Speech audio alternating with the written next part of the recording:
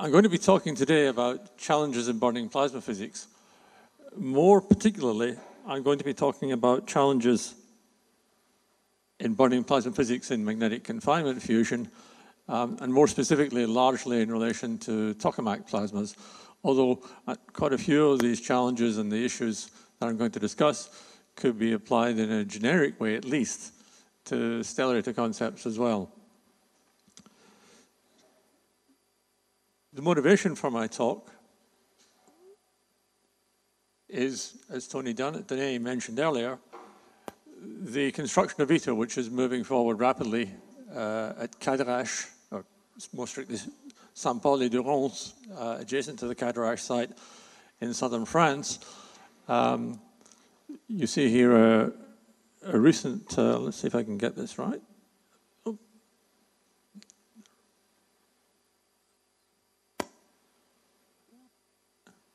And there we are. You see here a recent aerial view of the site showing the advances that have been made in constructing the on-site facilities. And it's anticipated that first plasma will occur in late 2025. And this is the ITER tokamak, the assembly of which will shortly start on the site. The overall programmatic objective of ITER is to demonstrate the scientific and technological feasibility of fusion energy for peaceful purposes. And the principal goal is to design a device, a tokamak, on this scale, which allows the confinement of a DT fusion plasma with a high fusion gain, which will satisfy this objective. And so ITER fundamentally is designed to confine a deuterium-tritium plasma in which the alpha particle heating dominates all other forms of plasma heating. And that's what we mean by a burning plasma. I'll come back to this point shortly and define that more quantitatively. But that fundamentally is the goal towards which I'm looking. Although beyond that, of course, we want to develop fusion for the production of useful energy. And Tony, in his talk this morning, showed you how the European roadmap foresees that will happen in the longer term. And again, these issues that I'm going to discuss will apply to a large extent to the devices that come beyond ITER, such as DEMO. So let me just refer briefly to this diagram, which is quite a complicated diagram, and I don't want to go into it in detail. But the content of my talk is largely derived from our analysis in the ITER organization, where I worked until the end of 2017, on what we call the ITER research plan. And this is basically the plan that figures out how we get to where we want to go, put it simply.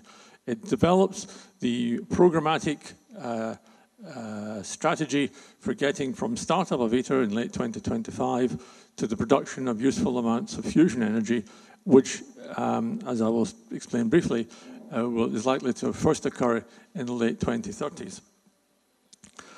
I don't want to go through this, as I said, I don't want to go through it in detail, and I've given a reference at the end of the talk to where you can download the text of the ITER research plan, where all of these issues are discussed in more detail.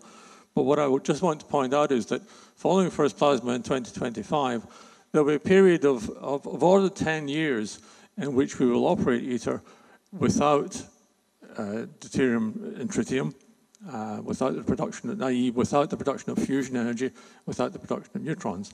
And the reason for that is that during this time, because we're going to be upgrading the machine in a staged way towards its full performance, we need to be able to keep the machine unactivated so that we have access to it.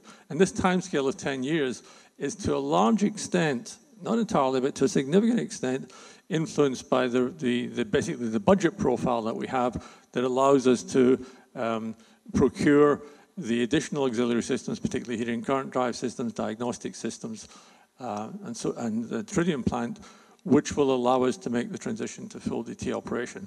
So for these first 10 years, we're going to be operating in hydrogen and probably also helium plasmas. The actual periods of operation after first plasma are shown in red here, as these acronyms mean pre-fusion power operation. And a large part of this time is actually involved in upgrading the device. But during these periods of operation, there will be an intense research program in order to address some of these issues I'm going to talk about at the ITER scale. There's a very active research program ongoing in the existing devices, and again, I think Tony gave a very good overview of that in the European context in his talk. But we need to be able to extrapolate, or at least confirm the extrapolation to the ITER scale. And that's what we'll be doing during these phases. And then ultimately, around 2035, we'll make the transition initially to deuterium operation and then to full DT operation when we start to produce fusion power and gradually build up the amount of fusion power. And so what I'm going to be talking about here is basically the product of the analysis that we carried out to support this strategy, or to develop this strategy towards producing fusion power in ITER. But it has much wider applications to basically any burning plasma tokamak that the rest of the world might think of developing, and more generally to magnetic fusion generally. So with that introduction, let me just give you a very brief synopsis of what I'm going to talk about. Firstly, I want to briefly introduce some key concepts in fusion power production, defining more quantitatively what we mean by the burning plasma regime. And then I want to talk about some of the key physics challenges and opportunities for burning plasmas. And I've divided this very broadly into two categories, and there's a certain arbitrariness here. One is the category of physics constrained by scale and experimental goals. This basically means that to produce significant amounts of fusion power, one has to build a large, high-power device, and this brings certain challenges with it. The second aspect is physics accessible only in a burning plasma experiment, and that's fundamentally the physics that comes from the internal alpha particle heating of the plasma. And so this is a very rough division, conceptual division between the different topics I'm going to talk about. But basically, integrated, they form the overall set of challenges that one needs to address to come up with to produce a consistent plasma scenario that will produce hundreds of megawatts of fusion power, or beyond that to the gigawatts that one wants to produce in a reactor. So let me talk about this first issue and introduce some of these key concepts.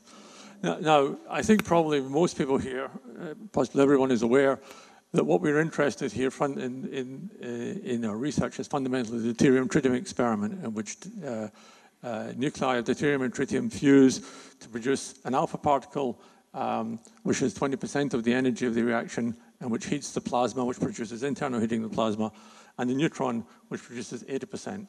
And this graph here on the right is just meant to illustrate the fact that at around 10 keV, DT is the most favorable experiment for producing significant amounts of fusion power.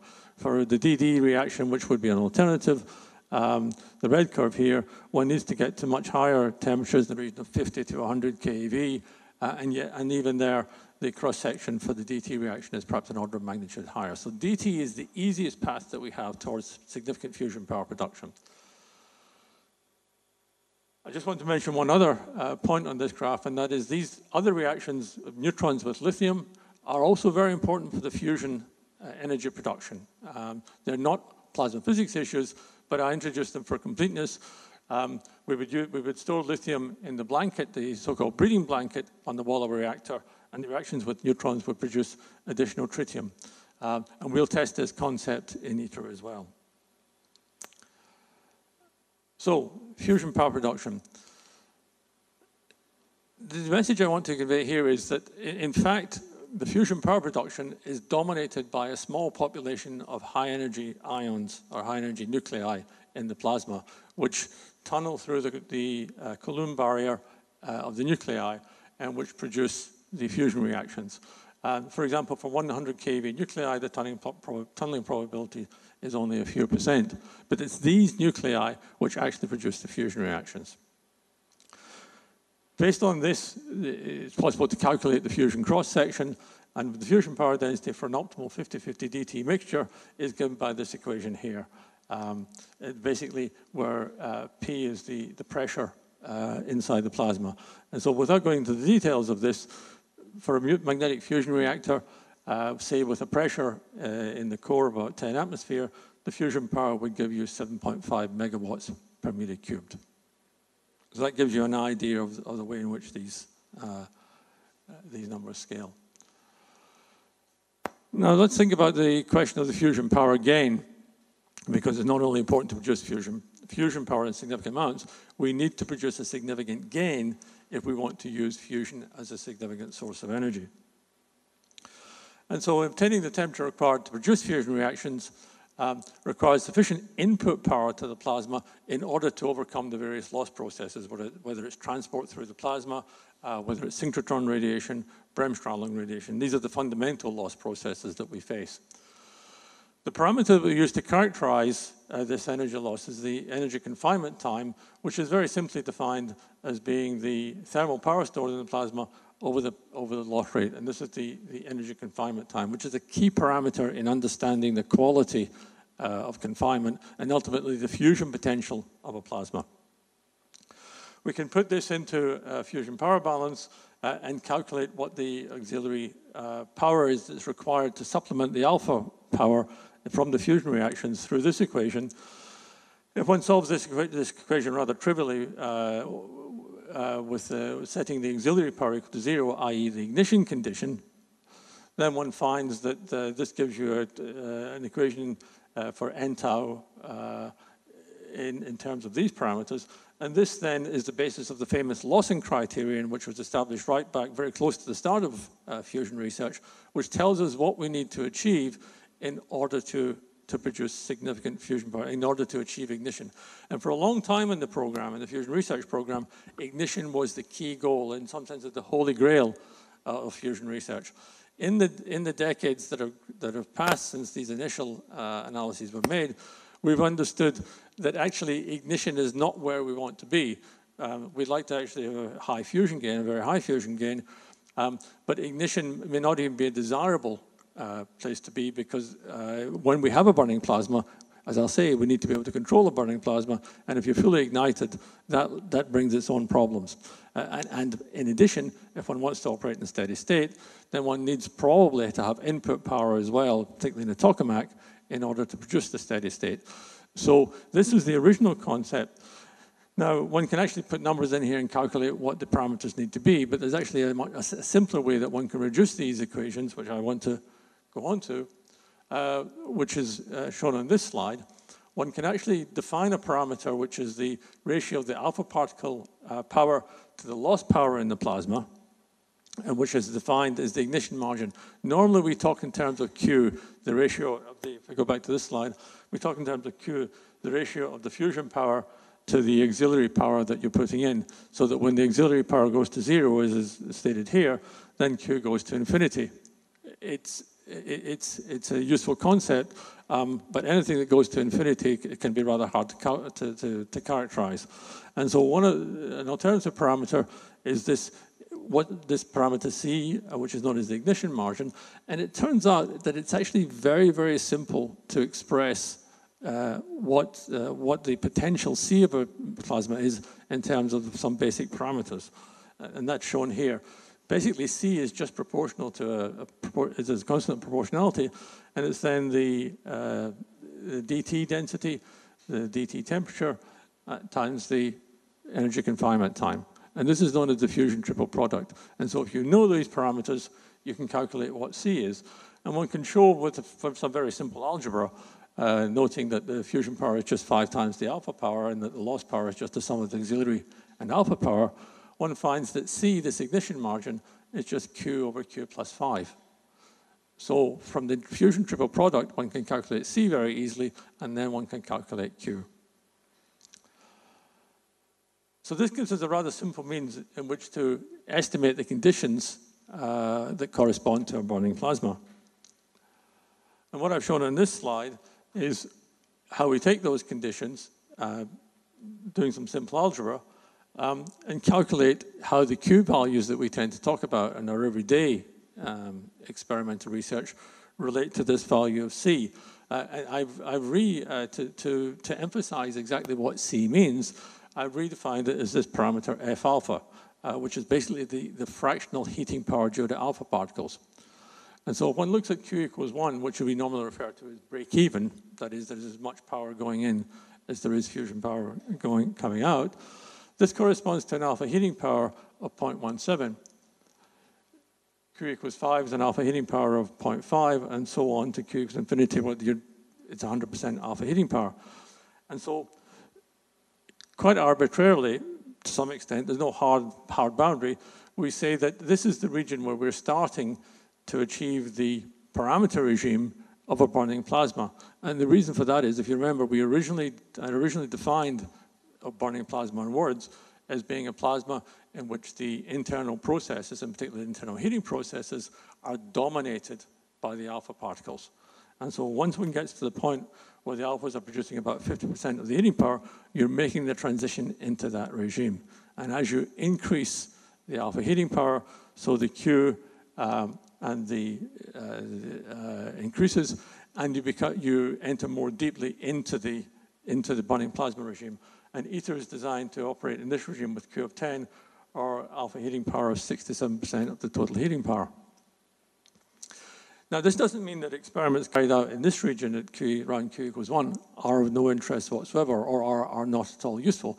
In fact, one can learn, given the experiments that we have available, in particular the JET experiment, which is capable of DT, one can learn a great deal about the potential issues or the potential behavior that one is going to have to deal with in a burning plasma by doing experiments in this region. And the experiments that are already being carried out at JET, as was shown by Tony this morning, actually taught us a great deal about how a DT plasma might behave. We learned a great deal about the confinement, about the access to H mode. We learned some things about the fusion-driven, the alpha particle-driven MHD modes that can occur. And so one can already start to get a grip on some of the issues that we'll need to address more fully in ITER by carrying out experiments even at lower Q in this region. And so the JET DT experiments in that respect are a very valuable tool. And I'll show actually in the course of this talk where JET actually has been very valuable in that respect.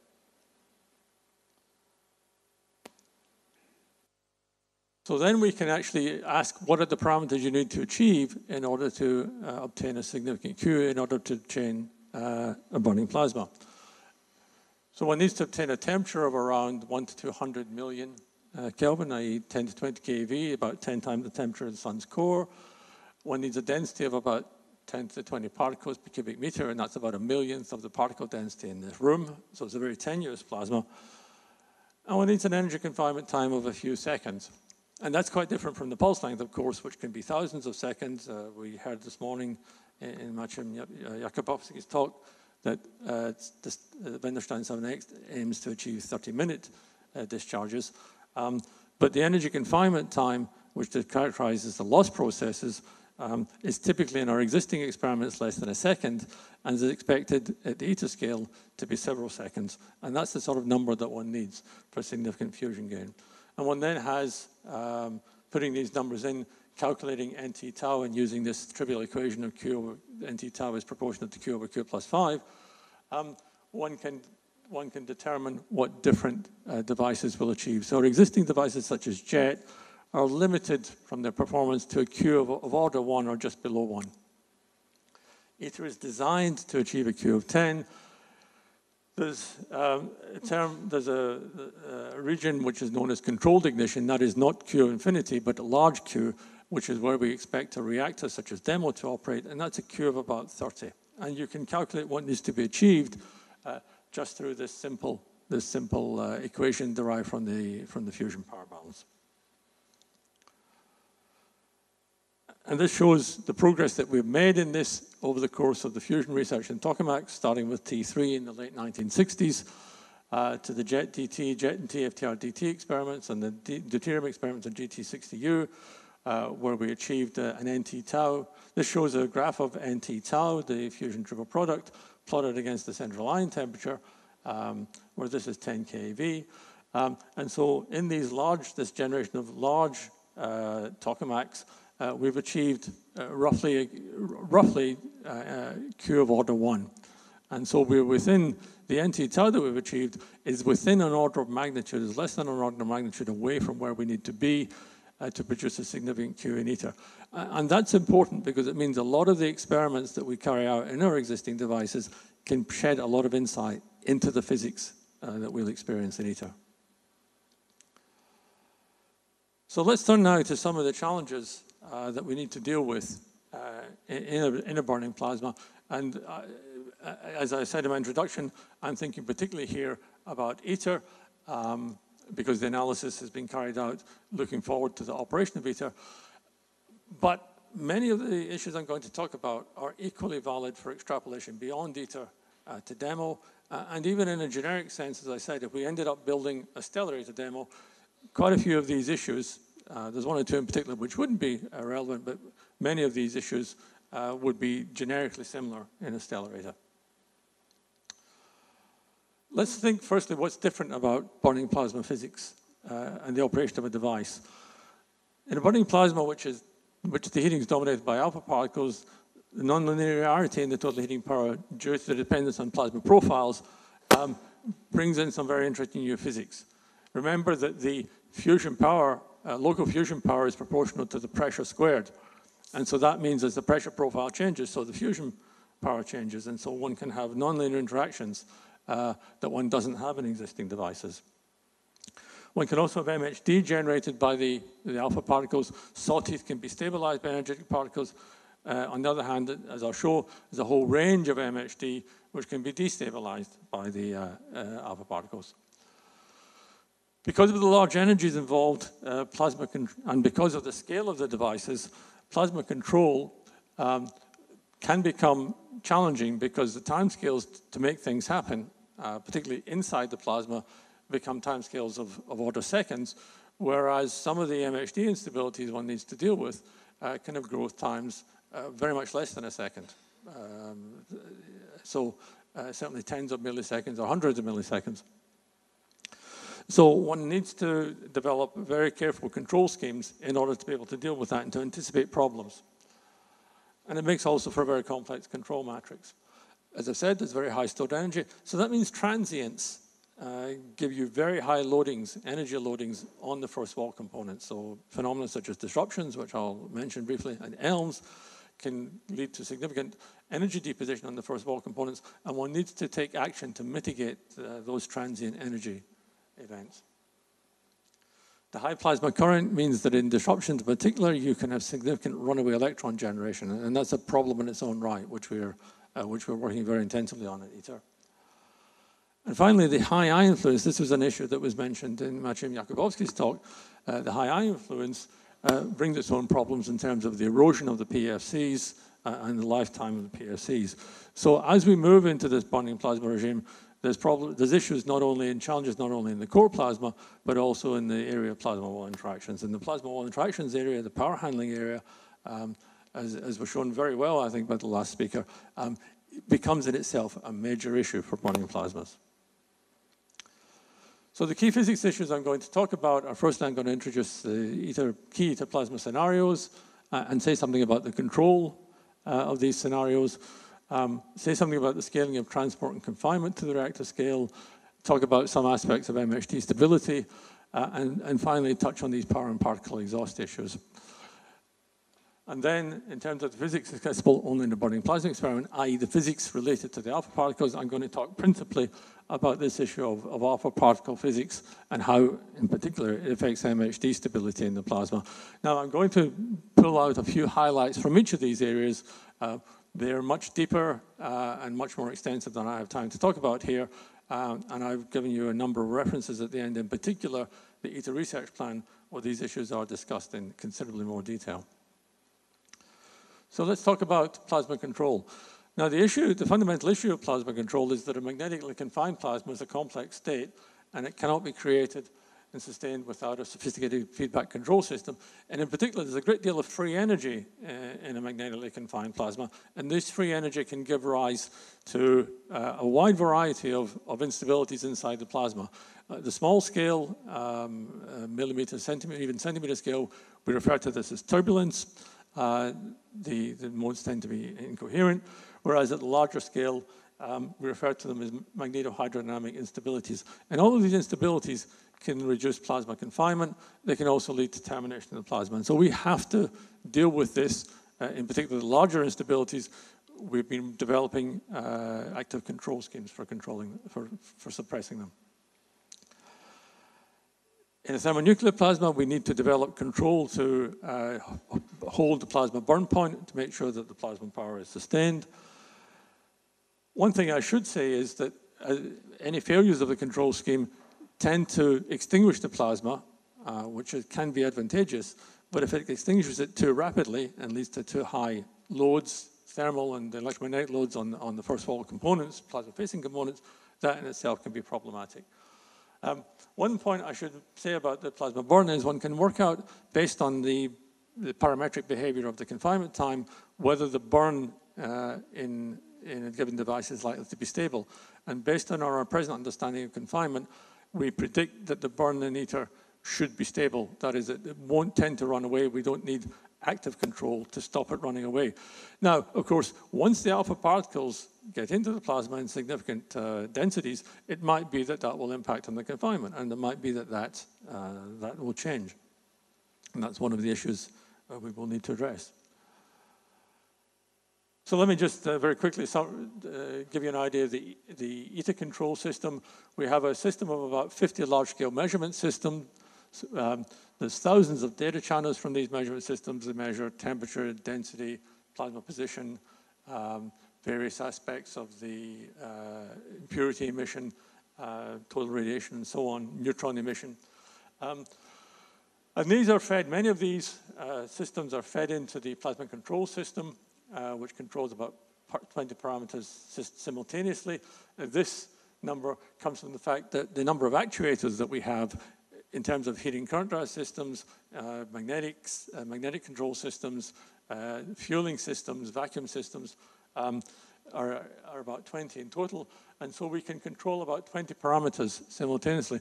And that's much more extensive than in existing devices. But this is necessary in a burning plasma for the reasons I've outlined previously. And so the development of the control system and demonstrating that these more complex control systems and control algorithms work reliably and effectively is a big part of the ongoing research. And so this control system ensures that the physics objectives of any discharge are met, which is obviously an important aspect, but they also provide the first level of machine protection, and we have deeper levels of protection behind that. There are a number of different plasma scenarios which we see in ITER as the design scenarios. Now, there's a lot of research going on in the existing fusion program, which is looking at various, let's say, more sophisticated or more advanced forms of some of these scenarios. We've tried to design ITER with a significant amount of flexibility, particularly in terms of the heating current drive systems, so that whatever we learn in terms of high confinement scenarios, for example, in existing devices, we can apply to ITER. And so these design basis scenarios are not necessarily a statement that these are the scenarios that we're going to run in ITER, and these are the scenarios that are going to produce high fusion power. They provide conceptual guidelines as to how we go about achieving high fusion power, and they give us the basic framework in order to be able to design a device like ITER. So there's what we call the LMH mode, and I'll say more about this, which is the basis of high Q operation and is a very well characterized scenario in existing devices. There's the so-called improved H mode, which is, or sometimes is now also a super H mode, is referred to by Tony. This is a development of the H mode, which could actually have the potential for improving ITER performance or for allowing us to go to longer pulses. The challenge is to characterize now in existing devices what you have to do in ITER to make sure that you can produce this scenario. And then there's this so-called advanced scenarios, which is the scenario we foresee as potentially being the basis of steady state operation. There's still an ongoing discussion in the fusion program as to whether a fusion reactor core needs to operate steady state. There are pros and cons in that respect. The Stellarator has the advantage that it can operate intrinsically in steady state. From the engineering point of view, there are certainly advantages in steady state, but pulsed operations not excluded. Nevertheless, our ultimate goal in the tokamak program is to produce a burning plasma scenario that can operate in steady state. And so we have some ideas about how to go about that, as I'll say.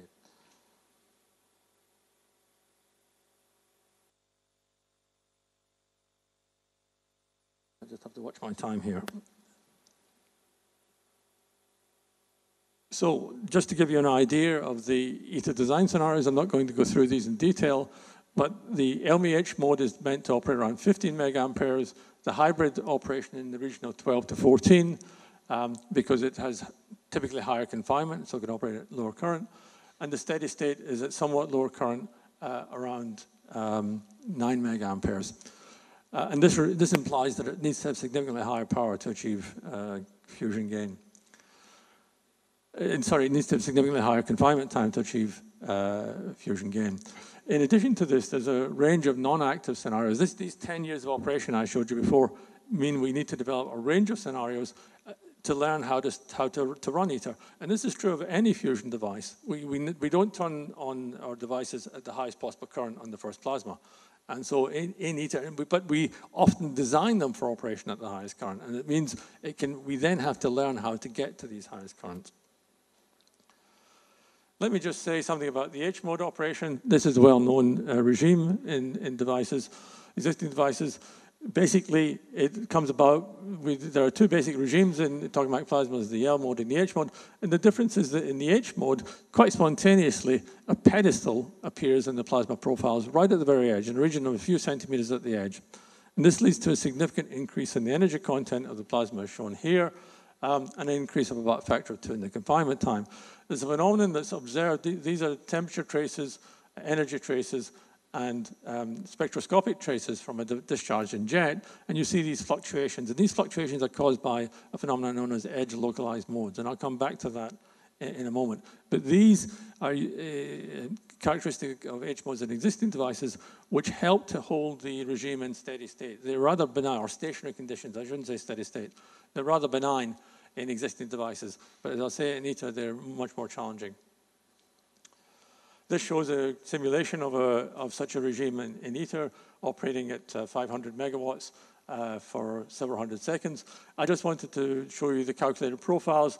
So the central temperatures are of order 30 kilovolts. The average temperature is around 10 kilovolts in these. And the plasma density is just under 10 to 20 particles per cubic meter. But these are simulations, and the physics basis that we've developed in existing devices is the basis for that. Let me say something about the steady state operation.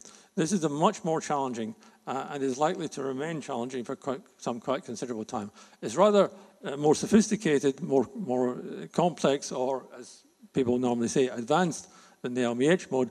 It's based on the idea that in a plasma with sufficient central shear, i.e. magnetic shear, so that you have a hollow, if you will, a hollow current profile, plus sufficient rotational shear, an internal transport barrier can form. So we have the edge transport barrier for the H mode, and you can actually see an internal transport barrier forming. Again, it seems to be rather spontaneous under these conditions, and this leads to enhanced confinement and allows one with the enhanced confinement to reduce the current for operation. One also gains from a large bootstrap fraction. This is an internal driven current. I don't have time to discuss it here, but one gets something for free, if one likes, if you want to put it that way. If you can make sure that the current's well aligned for MHD stability and the confinement enhancement, this offers the route to steady state operation at lower input power than the LMH mode does. The penalty one pays for this is that one needs very reliable active MHD control. And so there's a great deal of work going on at the moment to develop an integrated plasma scenario with reactor-relevant parameters that could be extrapolated to ITER. And my suspicion is that because of the complexity of this, that ITER itself will be an experiment in achieving steady-state operation. And this is a simulation of a steady-state plasma in ITER. The thing I want to draw your attention to here is this is the axis of the plasma in this case, and this is the hollow current profile that comes from the combination of the bootstrap current and the external current drive. And it's this hollow current profile which leads to reverse magnetic shear that contributes to the enhanced confinement. But I should say that in ITER we aim to achieve a Q of about 5. That's what we think might be achievable. In a reactor we want to achieve a Q of order 25. So ITER really only provides the basis for demonstrating that such regimes are consistent with burning plasmas. So this is one of the key challenges for ITER, demonstrating that steady-state operation is consistent with a burning plasma and understanding what the basic physics is so that one can extrapolate it to, say, demo. Let me pass over the details of this. I simply want to make a point that the way in which we extrapolate from existing experiments to ITER is we use scaling, because the transport processes in existing devices is driven by turbulence, which we can't calculate from first principles at the moment. And so we've used the accumulated data that we have from our existing experiments to put together a scaling from the existing experiments to ITER, which is, predicts that the ITER confinement time should be in the region of 3 to 4. And so one of the issues that we need to deal with, of course, is that ITER will have to demonstrate that this scaling is actually reliable at the ITER scale. To summarize for you, basically the confinement time depends on the plasma current. So large current gives you a large confinement time. The major radius squared, and this explains why we keep making our tokamaks bigger, why ITER is twice as big as jet. And it falls off as the power to the minus 2/3, which is a helpful burn control aspect. I just want to make a point about the H mode, and that is that we've done a lot of work, we've carried out a lot of research on the basic physics of the H mode, and it's thought to be created in the edge region in terms of the rotational shear suppression of E cross B turbulence. But again, we don't have a good quantitative basis for calculating, so we use scaling, and this shows results from the first set of jet DT experiments and indicates the importance of these DT experiments, because it allowed us to see what the dependence of the H mode threshold was on the isotopic mass, and it turned out to be inversely proportional. And this is an important result for our research in burning plasmas, because it says that it's easier to get into the H mode in DT plasmas than it is in deuterium or hydrogen plasmas. And that was a very important result that came out of the jet experiments. I won't go into this in detail. On the basis of all these experiments carried out, both at jet and around the world, we have a good basis for the confinement time scaling and the H mode access scaling. MHD stability and plasma operational limits is the second major issue I want to talk about. As I said, the free energy drives a lot of instabilities. And so the theory that describes these instabilities is magnetohydrodynamic theory, which gives a good qualitative and to a significant extent quantitative description of the stability limits and the associated instabilities. There are two basic types of instabilities: ideal instabilities, which produce field line bending, can grow very rapidly, and resistive instabilities, which cause tearing, reconnection of magnetic field lines, and the formation of magnetic islands, shown in this cross section here. And we're developing plasma control techniques to suppress the most significant instabilities so that we can operate stable plasmas in the face of these various forms of instabilities. I'm not going to go into the plasma operational limits. I just wanted to draw your attention to the fact that there are a number of different operational limits which we have to address, and the plasma control system has to maintain the plasma at a sweet spot in the middle of these operational limits in order to maintain high fusion power. One of the instability techniques that we're developing is the stabilization of so-called neoclassical tearing modes. Neoclassical tearing modes are driven by the bootstrap current through the use of electron cyclotron current drive in the magnetic island. So you see here an experiment in D3D in which ECCD, this is a signal showing the growth of a magnetic island. ECCD was applied to the center of the island and suppressed the island while the ECCD was applied. And this is being applied to ITER. We'll have four upper launches to do exactly this. And so this is just one example I give of the success that we're having in the research program in controlling these instabilities. One issue I should talk about is disruptions, vertical displacement events, and runaway electrons. Basically, a disruption results from the sudden growth of a large MHD instability, which is presumed to occur at this point here. Typical chain of events is that it causes decay in the plasma energy initially, then a rapid decay which can occur on a millisecond timescale. You can lose, in jet, for example, megajoules of energy on a timescale of a millisecond. The cooling of the plasma then leads to a rapid current decay, and the high voltage produced can then lead to the generation of runaway electrons. So we have high thermal loads, we have high electromagnetic loads, and we have runaway electrons generated in disruptions. And so basically the answer to this is to develop effective disruption detection, avoidance schemes, and ultimately runaway mitigation, disruption mitigation. We have to be able to suppress or mitigate the worst effects of the disruptions. And that's, I think Tony's illustration of the nice experiments being done on JET with the shattered pellet injection are part of the program to address this. And it's very nice to see those experiments going ahead. This shows an early example of this disruption mitigation in which simply high pressure argon gas was injected in order to generate a controlled disruption, and this leads to a significant reduction in the so-called halo currents, which characterize the vertical forces associated with the disruption. Now we think that probably gas injection won't succeed in ITER, and this is why the shattered pellet injection is being pursued. So we're looking at delivery methods, we're looking at one has to consider the balance between runaway electron generation and suppression, because injecting impurities, as we do here, can enhance the generation of runaway electrons. And so it's a very fine balance as to how you achieve the runaway electron suppression that's needed. And we do need very effective disruption detection and avoidance schemes associated with this. Let me say something briefly about diverters. In fact, a good part of what I want to say was actually dealt with very, very elegantly and very thoroughly by Maciej Jakubowski in his talk. He answered the question I wanted to pose here: why are you going to use a diverter? And he explained this very well. It reduces impurity contamination, it exhausts helium effectively from the fusion reactions, and it produces this magnetic X point in the magnetic configuration, which gives us access to the H mode. However, it brings with it a price which has to be paid. In particular, if one looks at the power balance in a reactor such as ITER, with 50 megawatts of input power, 500 megawatts of fusion power, so 100 megawatts of output power, and only 30 megawatts of core radiation, it means there's 120 megawatts flowing into the scrape-off layer around the plasma. And 90% of this power flows then into the diverter. And if we did nothing to mitigate this, we'd end up with power densities flowing along the field lines of order gigawatt per meter squared, as Maciej said. The average power on the surface would be of order 40 megawatts per meter squared. And as Tony pointed out, the power density at the surface of the sun is 70 megawatts per meter squared. So we're within a factor of 2 of that. So clearly this is a major issue that needs to be dealt with. And developing the sorts of components that can handle that is a major challenge.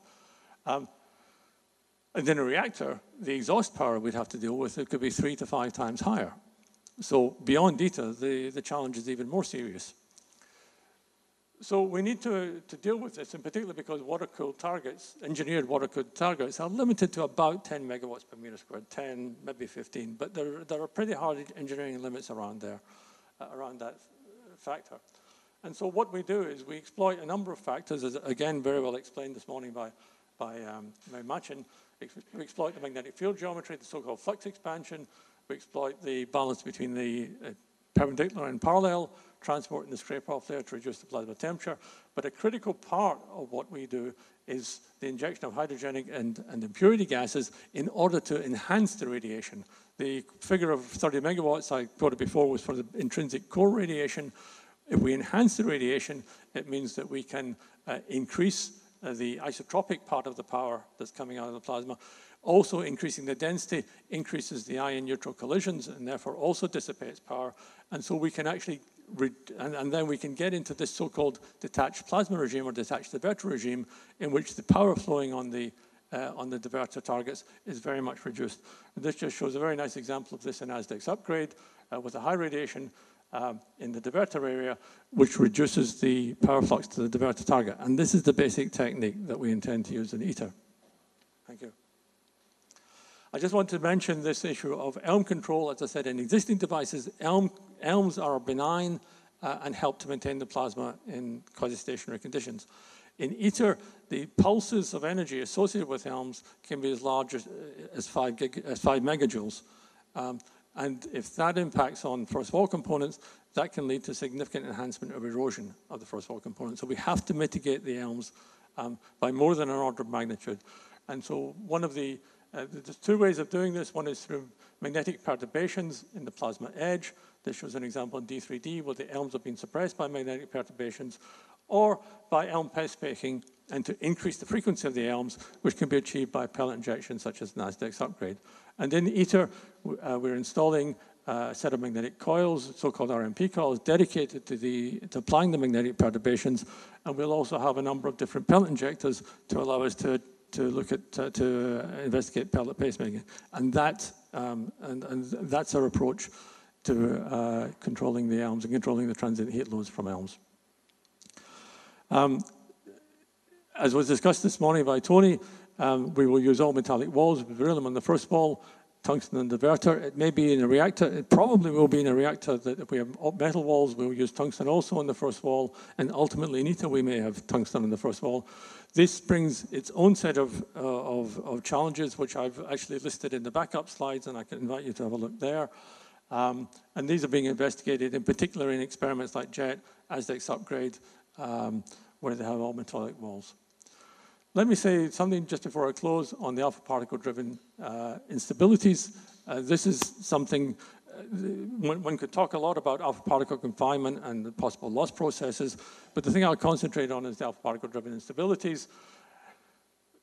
The point is that as these alpha particles slow down, they can interact with the sea of alphane modes that are normally stable in our plasmas. There's a sea of alphane modes which could potentially go in tokamak plasmas, but it turns out that for the conditions of normal thermal plasmas in our existing devices, they're basically stable. But the additional energy, because the alpha particles have a velocity which is of order of the alphane velocity, they can interact with these alphane modes and can drive them unstable. And in fact, there's a whole zoo of these modes, I'm not going into this in detail, which have been observed in our existing experiments because different aspects of the plasma equilibrium lead to bands opening up where the alphane modes can become unstable. And so we've observed these driven by, for example, neutral beam injected fast particles in existing devices, and they're expected to be driven unstable by the alpha particles. Could we come to the summary, please? Yes, I'm going to come to that. So I just wanted to say that basically the distribution function of the alpha particles can drive these modes unstable. And the interesting thing about the burning plasma is that the nonlinear behavior can lead to redistribution of the alpha particles. And that's the key, one of the key aspects of the burning plasmas that we want to investigate in ITER, how the alphane eigenmodes affect the alpha particles. So to summarize, what I've basically just touched on briefly here is that the extensive physics studies that were carried out in existing devices, which was summarized rather nicely also by Tony this morning in the European context, has given us a very good physics basis for the development of both of the ITER design and of the ITER research plan. By developing the research plan and basically envisaging how we're going to go from plasma startup to the production of high fusion power in ITER, we've identified a still significant number of issues which we have to improve our understanding in order to make efficient use of the ITER machine and in order to ensure that we can reliably produce high fusion power. And these issues provide additional motivation for the ongoing research program. And the final point I want to make is that the successful exploitation of ITER will not only realize the limitless possibilities of fusion energy, but it's going to open up a whole new area of fusion plasma physics. And I think this is the exciting vision that we have going down the next few years, that ITER is going to give us access to new physics beyond that we can explore in our existing devices. And I think the ITER operation phase will be a very exciting era for those who are active in fusion research at that time. Apologize for overrunning, but thanks very much for your... Thank you very much for this excellent review lecture.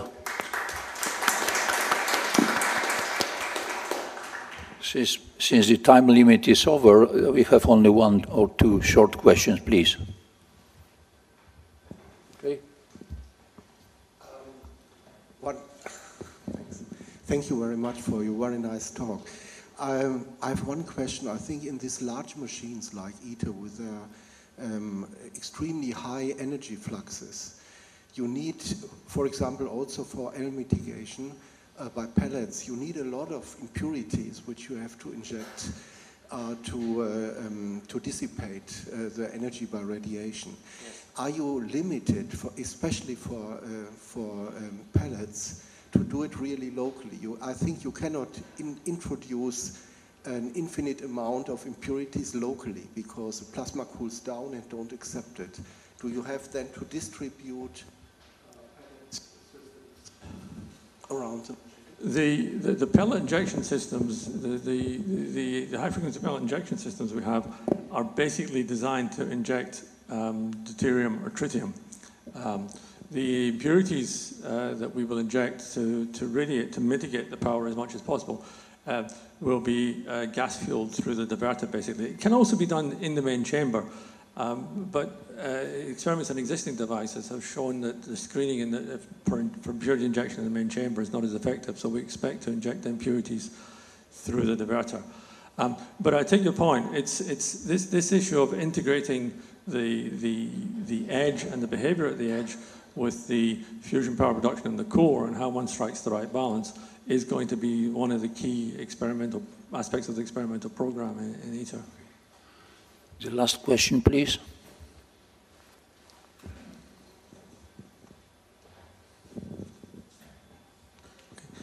Thank you, very nice overview. I have a question concerning the MHD activity control with this advanced scenario and a bootstrap current. I always find it really difficult to imagine that in the plasma, where plasma is self-organized to such extent that the current density profile is self-organized, how do you plan to actually make this MHD activity control where you do not know where your locked modes can develop, to which radius of the plasma? This is actually a very good question, I think. I think we have a pretty good grasp of the type of control algorithms we would apply in so-called inductive operation. The advanced scenario is much more problematic. Even if you can get into this regime in the first place, it's prone to different regimes of MHD instability, as you say, from the inductive phase. We might be lucky, and the natural current profile might turn out to be close to stable, in which case we just have to nudge it around a bit. But one of the big issues in developing these scenarios, which will need to be addressed much more intensively in existing devices and will also be part of the ITER experimental program, is exactly how much margin you have against these instabilities, whether you can establish the same, to the same extent, reliable algorithms for detecting the growth of instabilities and suppressing them. The concern I have, and I think this is what you refer to, is that in these types of regimes, particularly with the reverse shear, they could be much more prone to ideal MHD, and that'd be much more rapidly growing. And if that's the case, then it's much more challenging to address that. One then needs to have a program in which one develops the plasma ab initio and maintains it in stable conditions. And given what I said about the timescales for controlling ITER, that's going to be very challenging. So the viability of steady-state scenarios in the burning plasma regime for a tokamak is by no means a done deal. I think there's still a great deal of research that has to be done. A lot can be done in existing devices, but once you introduce the alpha particles, then that's an additional complication. So your point is well taken. It is a major challenge for tokamak. Okay, thank you once again for